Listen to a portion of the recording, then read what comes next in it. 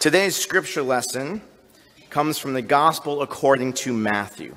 If you would like to follow along, you may do so on page 3 of the New Testament section of your Pew Bible. Matthew 4, verses 18 to 25.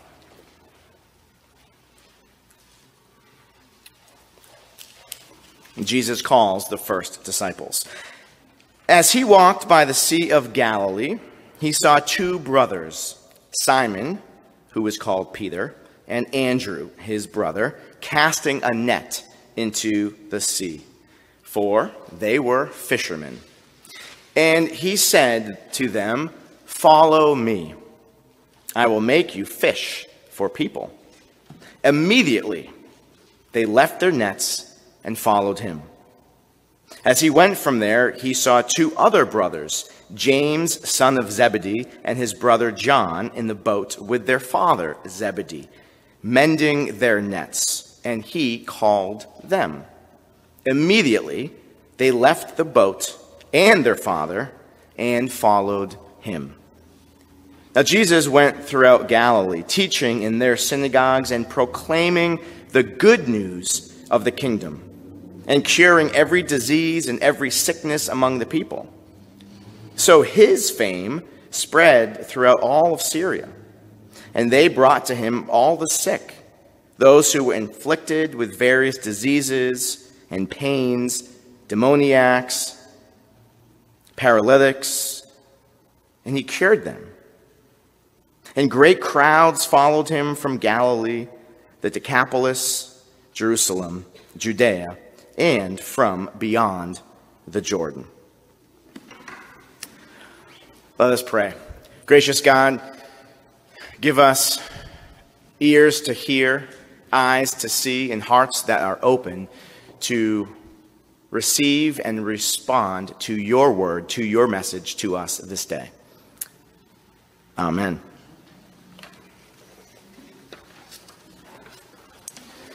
So I'm not sure if you are familiar with TED Talks. Have any of you watched a TED Talk? So a few hands go up. TED, Ideas Worth Spreading. It's a series of collaboration all across the world of people with inspiring stories or insights, and they'll go to conferences, sometimes large or small, and they'll record them. And the hope is to generate these ideas around the globe, ideas that can spark a movement. Very popular, these TED Talks. One of my favorite TED Talks, which is actually ranked the third most popular, it's received 56 million views on the TED website, not including YouTube or any other website, which that's a lot of views if you think about 56 million people have watched this. It's called Start with the Why: How Great Leaders Inspire Everyone to Take Action. It's a TED Talk by Simon Sinek, who wrote a book entitled that, Start with the Why. Now, the book starts with comparing the two main ways to influence human behavior, in his opinion: manipulation and inspiration. Sinek argues in his TED Talk and in the book that inspiration is the more powerful and the more sustainable of the two. He highlights the importance of taking the risk of going against the status quo to find solutions for global problems. And he believes that leadership holds the key for solving our world's issues. So throughout the brief talk, which I do commend, and also the book, he turns to leaders such as Dr. Martin Luther King Jr., John F. Kennedy, Steve Jobs, and actually the entire Apple industry culture as examples of how a purpose can be created to inspire an entire culture. He says that people are inspired by a sense of purpose. That's front and center. He calls it the why. And that this should come first. Understanding the why should come first when communicating, before the how and the what. People always want to know, how do I do that? What do we do? But he said that real leaders and change begins with the why. You start with the why. He calls this the golden circle. And in the center of this bullseye is the why. And then from that flows how. How do we live out the why? How do we live out our purpose? And then the what. What exactly will it look like for us as a community? So as we enter a new era here at Stowe Community Church, over the next few weeks, I want to take a look at our why, as stated in the purpose statement located in your bulletin. And I believe you will see at the back of it, it's in an oval. I guess that would be an oval, a blue oval. And maybe you haven't noticed that for a while, but I do want you to take a notice and to look at it and to read. The Stowe Community Church develops loving followers of Christ who celebrate through worship, grow through teaching, connect through fellowship, care through service, and share through outreach to our community and our world. So this Sunday, I want to look at what does it mean to be a loving follower of Christ. That's the first thing you read. That we as a community exist, our purpose, our why, is to develop loving followers of Christ. What does that mean? What does that look like for us today? So we just read a very interesting story of a leader who helped reshape an entire culture and start a global movement. His name, Jesus, whose invitation to local fishermen was so compelling that they left everything they knew. And for two of them, even their father, which maybe wasn't a hard decision to make, I don't know. But they left everything they had in order to follow this leader. And I have to be honest, and maybe you thought this when we read that scripture together. Why did they do that? Why did they leave their livelihood and everything behind? What was so compelling about this person or this message or this invitation? Would I leave everything I had to venture into the unknown? These are hard questions for self-reflection. But I do think that the key for the answer, as we look into their stories, lies actually in understanding the Jewish educational background and knowing a bit more about just Jewish background in general will help give frame to this story. I have to say a special note of appreciation to some of my good friends over the past 15 years, Rabbi Tom Cohen, Rabbi Vicky Axe, and Rabbi Mitch Hurwitz, who have become dear friends among colleagues and clergy and who helped shape and deepen my appreciation for Jewish culture and background and history and have been excellent teachers for me personally. So, it's important to know that Jesus was a Jew. And he was a Jewish rabbi. Now that's actually really important to know because his culture and everything about him was thoroughly Jewish. And he was a Jewish rabbi. Now the Torah, the teachings, those are the five books of the first 5 books of the Old Testament. The Jewish scriptures are called the Torah. But they're also called the teachings or the instructions, or Jewish people would refer to them as the way. This is the way. The Torah is the way. And the Torah was but back in the day of Jesus, it was center, the foundation of their lives. Not just religious life, educational life, societal life. The Torah was center of life. And it certainly was the focus of their educational system as well. So here's what's really, really fascinating. Most Jewish boys and girls would begin school around the age of 6 at a local synagogue, and they'd be instructed by a local Torah teacher. So not dissimilar to our educational system at the age of 6. And there was different levels of this. So I'm gonna teach a little bit of Jewish cultural and educational background. So we will all know. There's the first level that everyone is welcome to. It's called Beit Sefer. All right? Beit Sefer. Now, in Beit Sefer, which lasted around 4 years, most children would memorize the scriptures and have the Torah memorized by heart. Every word, all 5 books. Can you imagine? I see a couple of students in here. Can you imagine that requirement for your first level of education? Here's the works of Charles Dickens. Memorize it all. That's challenging. By the end of Beit Sefer, most would no longer be going to school, for obvious reasons, But then they would go and they would become apprentices in their family vocations, managing a household, learning the family trade like carpentry or farming or fishing, by around the age of 10 or so. But the best, those who could actually memorize the Torah, would move on to the next level. Beit Talmud. Beit Talmud is the next level. Now, this was only for those with the most natural ability. They would then memorize the rest of the Hebrew scriptures, Genesis through Malachi. Now, I want you to do something. Take your red Bible. Take a look. Pages like 1 all the way to 890, roughly. And just flip through that. They had to memorize all of that. You talk about a rigid educational system.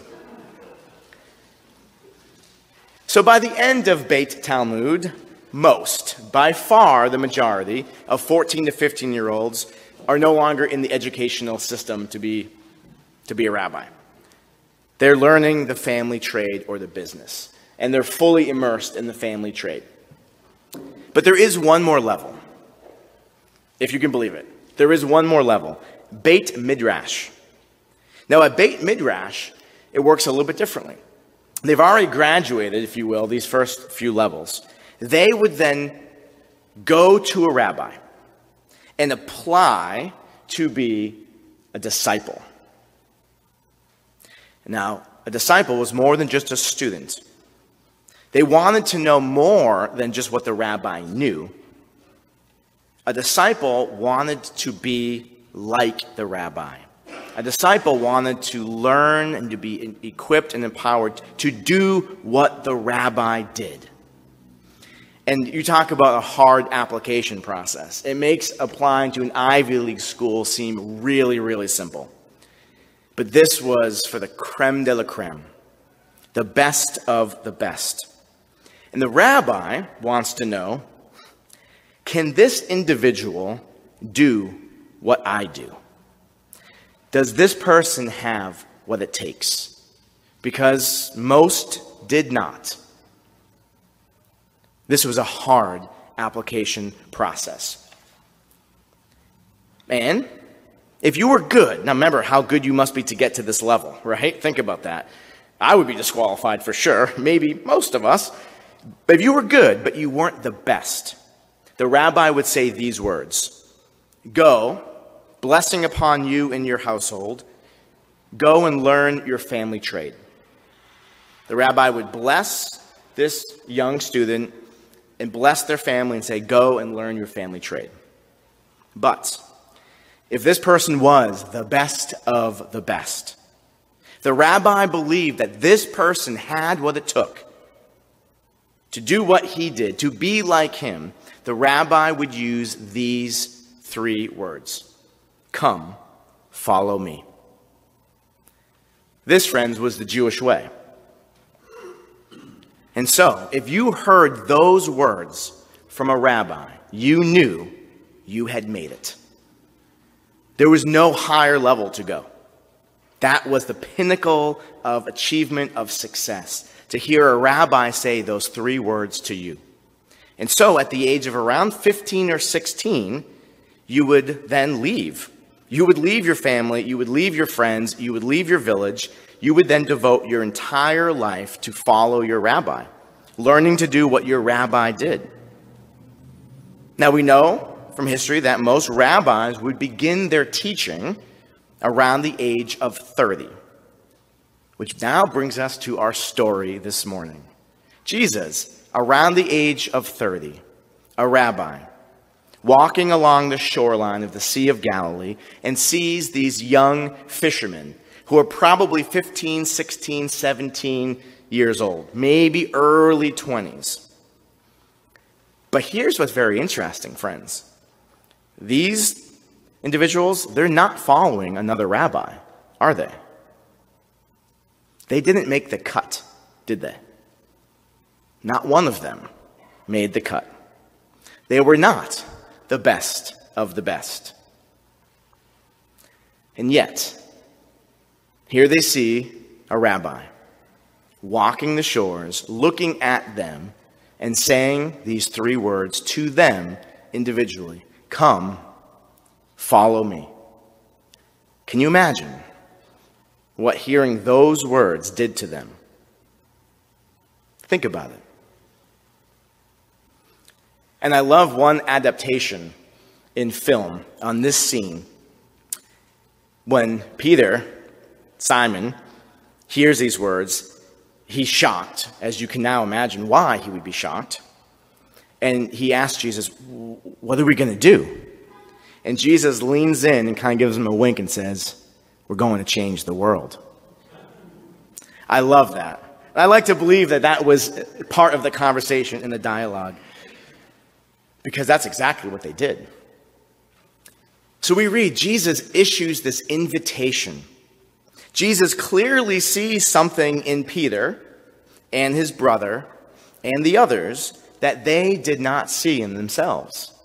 In fact, that maybe no one else saw in them. Jesus sees potential where others saw failure. Jesus sees possibility where others saw flaws. Jesus sees strengths where others saw weaknesses. You know, you often hear this term, it's important to believe in God. Yes, but what about God believing in you? Have you ever thought about that? Belief in God is important, yes, but what about God's belief in you? And that's what this story is all about. God believing in all of us. And I think that's true for us today. We've had people that have come through the systems and the structures all around society, and they've often been told or taught or modeled, "You're not good enough. You don't have what it takes." I hear people say, "I just lost my way. I lost sight of who I really was. I kept hearing the noise and the voices of others giving me my identity and shaping my identity." And when we're not confident in who we are, God believing in you, then we do start to hear those other words and voices saying we're not good enough, or we don't have what it takes, we're not smart enough, or brave enough, or beautiful enough, or rich enough, or you can fill in the blanks, in order for us to be loved, or to be cared about, or to make a difference in this world. Or we're just plain scared or unsure to leave places of familiarity behind. And who wouldn't be? But when we hear those words that come to each and every one of us, and when we believe in ourselves and who God has equipped us to be, we can do what Christ did. We, everyone here, can be a follower of Christ. So what did Jesus do? I mean, what does it mean to be a loving follower of Christ? Well, as we read in the text later on in that passage, and we know throughout scriptures, he brought good news to all people, especially those who were downtrodden, those who were poor, those who just needed a word of encouragement. He released those who were in captivity in whatever chains they found themselves in. He healed the sick. He fed people. He welcomed and included outcasts and all those who were marginalized by society. That's what Jesus did. That's what followers of Jesus can do. He made every person he encountered feel better about themselves and feel better about God. That's what Jesus did.